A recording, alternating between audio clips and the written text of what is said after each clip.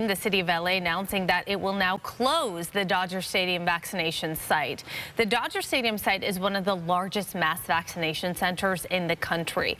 The mayor's office told us a short time ago that operations here will wind down by the end of May.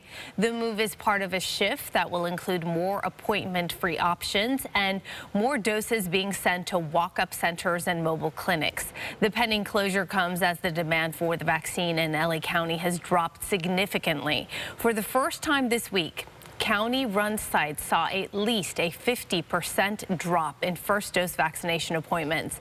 Health Director Barbara Ferrer is calling the decline very worrisome.